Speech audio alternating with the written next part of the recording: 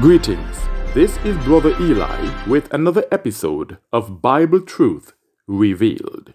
Today we will examine Genesis chapter 3 to discover whether it was an actual serpent that deceived Eve in the Garden of Eden, or whether it was Satan. Was it an actual serpent that deceived Eve, or was it Satan?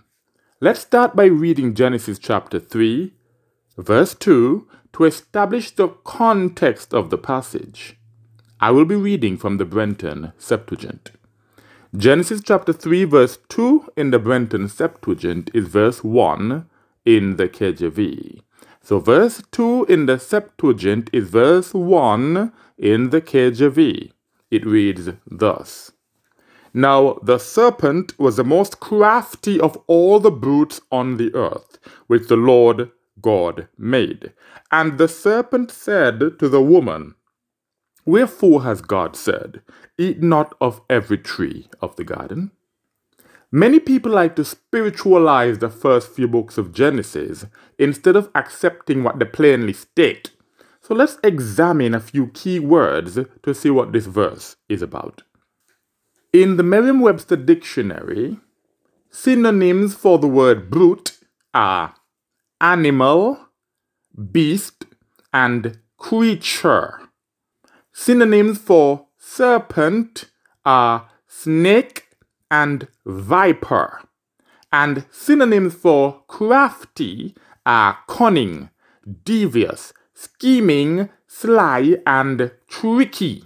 So the statement, the serpent was the most crafty of all the brutes on the earth, simply means that the snake was the most cunning of all the animals on the earth. At this point, skeptics are likely to respond, but surely you don't think that a snake actually spoke, because snakes don't speak. It is true that snakes don't speak today. However, the passage clearly states that the serpent spoke to the woman. So the real question is, did the Most High actually allow a snake to speak? This is not the only instance in the Bible of the Most High allowing an animal to speak. Let us look at Numbers chapter 22, verses 27 to 30, for another example of the Most High allowing an animal to speak. That's Numbers chapter 22, verses 27 to 30. And it reads thus: And when the ass, that's a donkey, saw the angel of God, she lay down under Balaam. And Balaam was angry and struck the ass or donkey with his staff.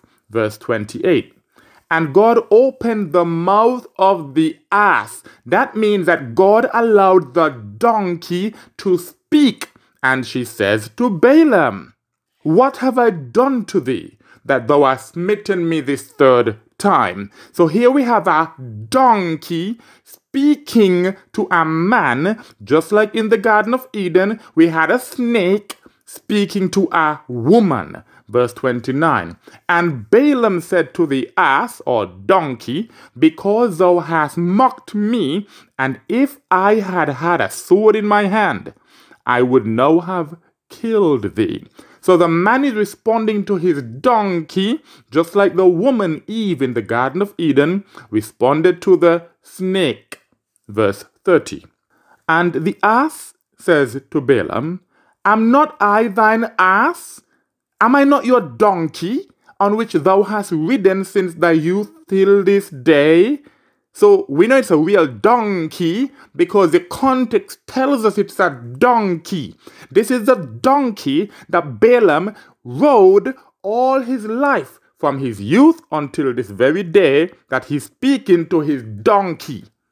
It continues, Did I ever do thus to thee, utterly disregarding thee? And he said, No. So we've just seen Balaam having a conversation with his donkey, just like we see the woman having a conversation with the serpent in Genesis chapter 3. So the answer to the question is yes, the Most High actually allowed a snake to speak.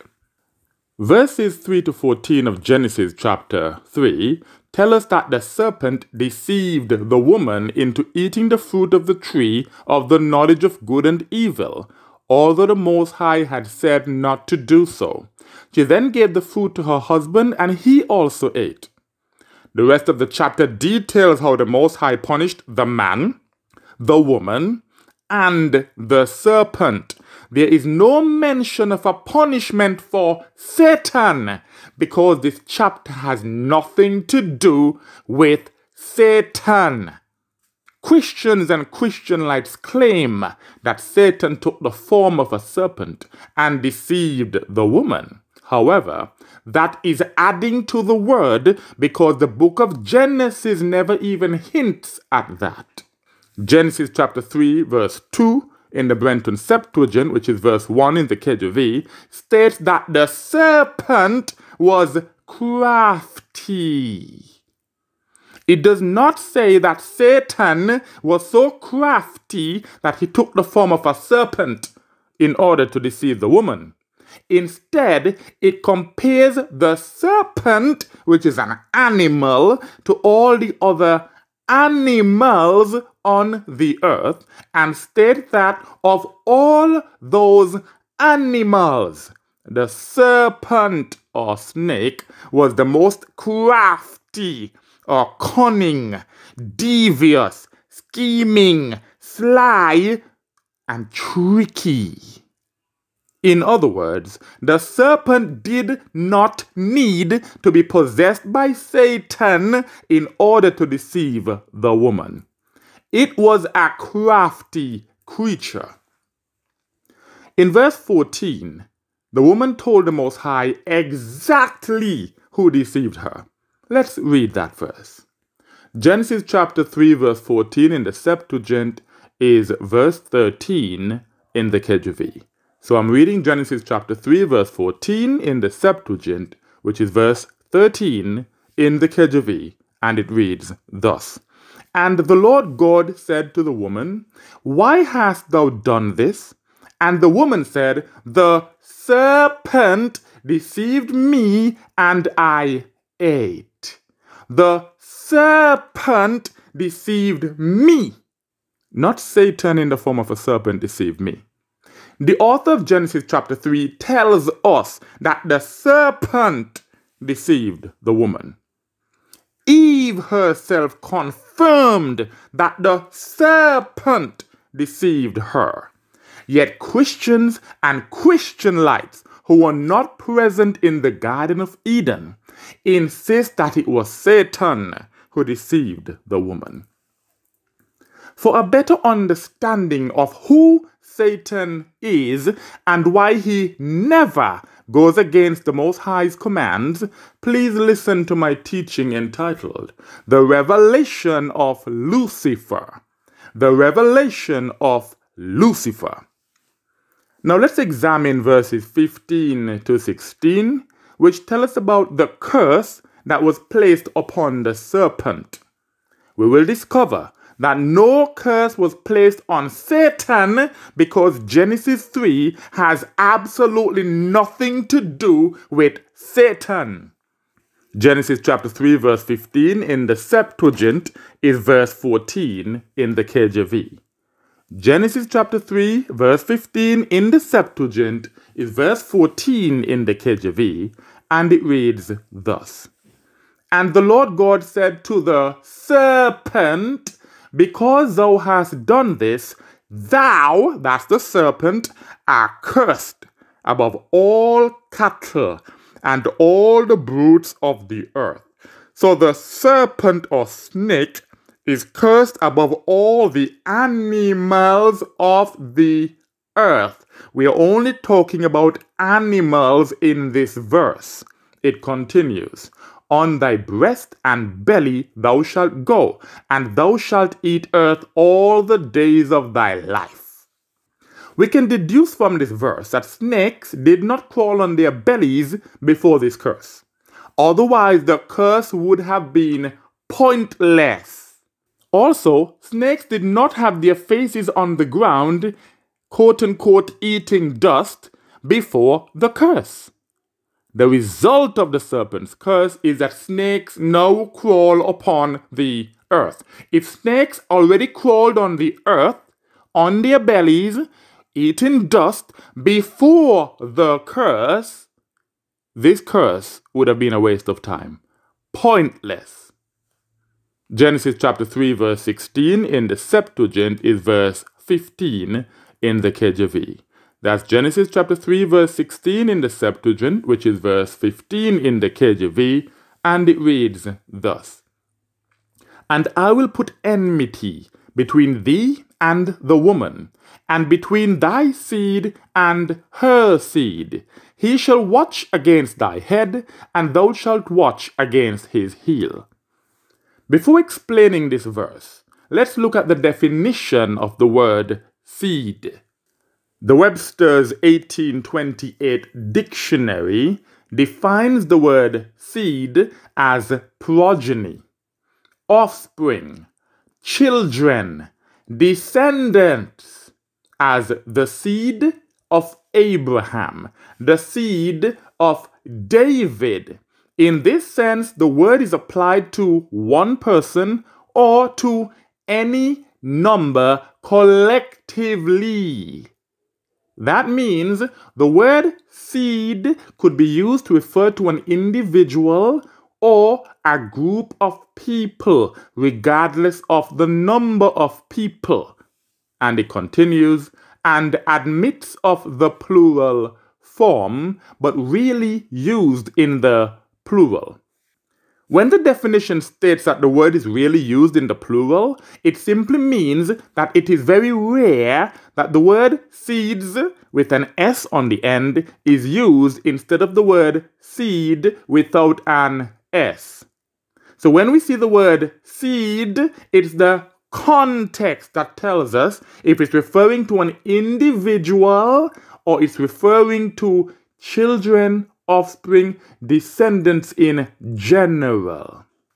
In the same way that the seed of Abraham means the children of Abraham, and the seed of David means the children of David, thy seed simply means thy children, the serpent's children or offspring, and her seed simply means her children or offspring, the woman's children or offspring.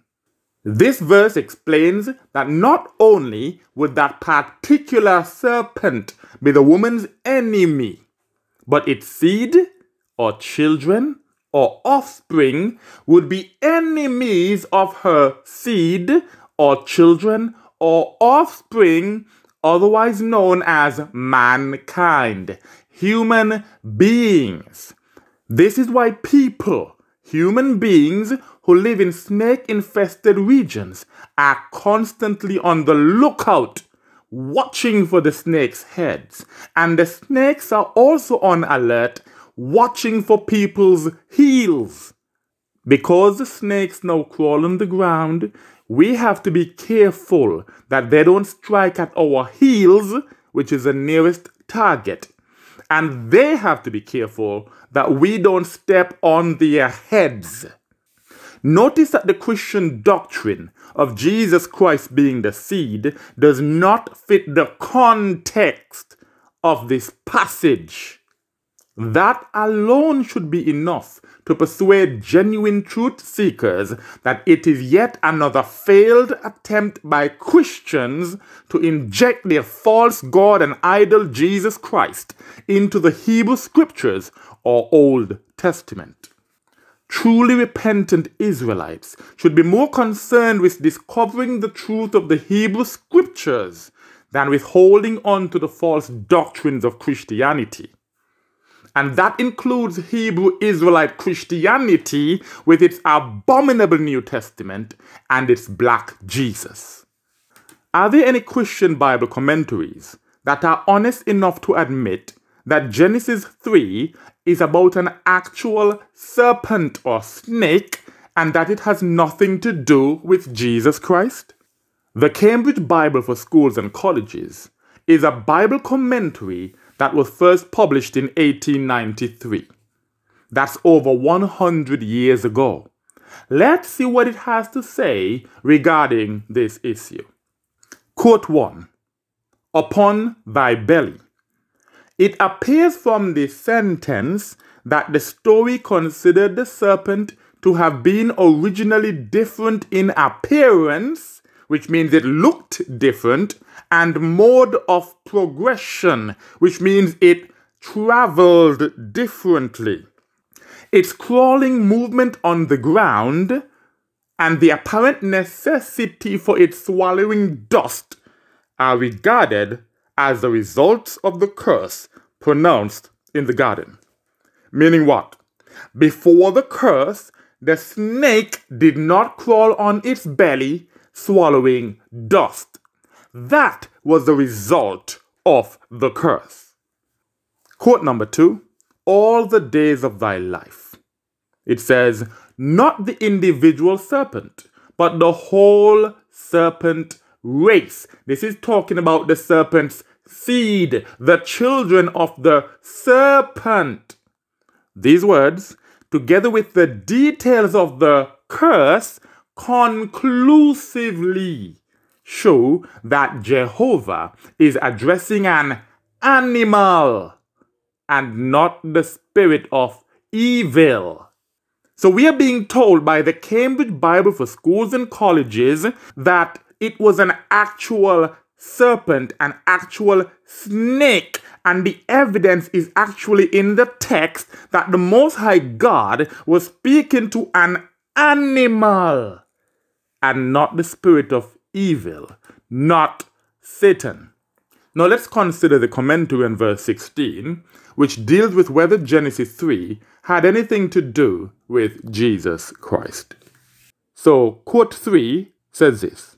Commentators used to see in the words, thou shalt bruise his heel, a prediction of the sufferings and crucifixion of our Lord, as, quote unquote, the seed of the woman.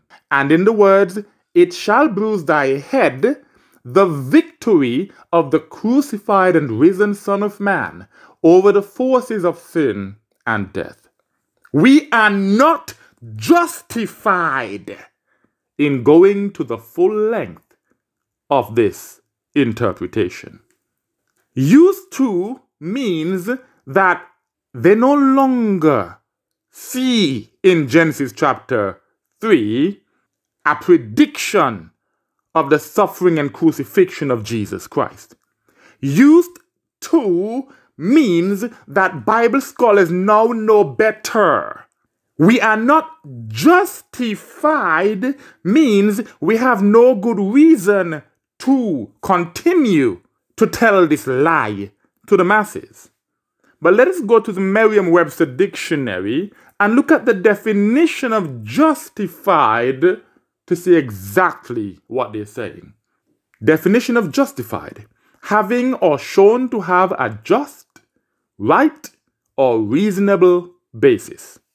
In other words, the dozens of biblical scholars and theologians who contributed to the Cambridge Bible for Schools and Colleges agree that they have no just, right, or reasonable basis for claiming that Genesis chapter 3 has anything to do with Jesus Christ. Remember that this commentary was first published in 1893. This means that before 1893, biblical scholars used to believe the Christian doctrine that Genesis chapter 3 is a prophecy about Satan versus Jesus Christ. However, since 1893, it has been widely known by biblical scholars that Genesis chapter 3 has absolutely nothing to do with Satan or with Jesus Christ. So the million-dollar question is, if this is clearly stated in such a prestigious Christian Bible commentary, Why do pastors who went to seminary keep lying to their followers? The answer is quite simple. Because the masses must never know the truth. If the children of Israel were to discover the truth about Genesis chapter 3, they may start to question other things. And in the process, they just might wake up from the deception of Christianity in all its forms, including Hebrew Israelite Christianity. And that would be bad for business. Quote 4 from the Cambridge Bible for schools and colleges says this: "There is no prediction of the personal Messiah." I'll read that again. There is no prediction of the personal Messiah. In other words, Genesis 3 is not a prediction or prophecy of a personal Messiah. In fact, Genesis 3 has absolutely nothing to do with Jesus Christ because he never existed. For a better understanding of this fact, I recommend my teaching entitled Jesus Christ Never Existed. Jesus Christ never existed. After carefully studying Genesis 3, it should be clear that the serpent was an actual serpent, just like the man was an actual man and the woman was an actual woman. This is why the man, the woman, and the serpent were all cursed. The Most High did not curse Satan because Genesis 3 has nothing to do with Satan. I pray that the children of Israel will study the Hebrew Scriptures or Old Testament for themselves instead of simply believing the lies of Christianity. It's time to wake up, repent from idolatry, and return to the Most High God only. And with that, I say Shalom. And remember, if you find these teachings beneficial and would like to learn more, please like, share, and subscribe.